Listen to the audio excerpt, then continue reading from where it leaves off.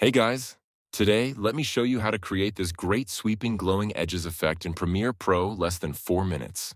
To start, duplicate your video clip by holding Alt key on your keyboard and clicking and dragging one layer above.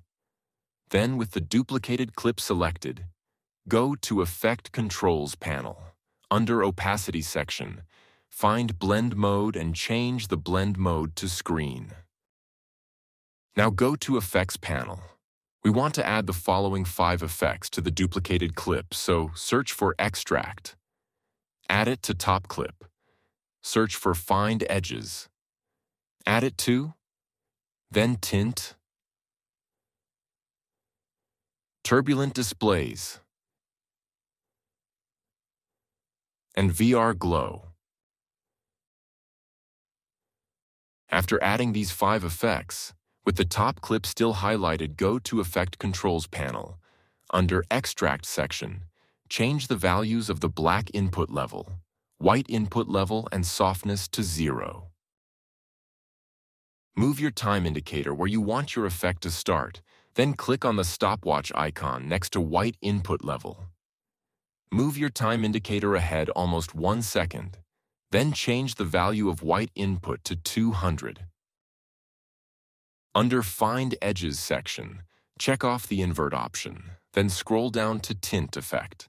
Find Map White 2 and change its color to a nice blue. Scroll down to Turbulent Displace effect and change the amount to 100, size to 40, and the anti-aliasing should be set to high. Under VR Glow section, change the Luma threshold to 0.5. Glow radius to 30, glow brightness to 4, and glow saturation to 10. Then check off Use Tint Color and find another blue color similar to what you chose before, or even set it to another color like red. Now to set an endpoint to your effect. With the top clip still selected, move the time indicator to second keyframe that we made earlier. Move back 15 frames by holding Shift key and hitting the left arrow key 3 times. Click on the stopwatch icon next to opacity. Then move back to the last keyframe by hitting this arrow and then change the value of opacity down to 0. If you had a lag problem when you want to see a preview, you probably have this red line in your timeline.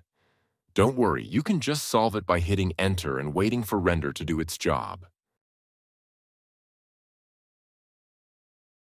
Now you made a perfect effect, so to support me, please like this video and subscribe to my channel for more tutorials. Wishing you all the best and see you in next video.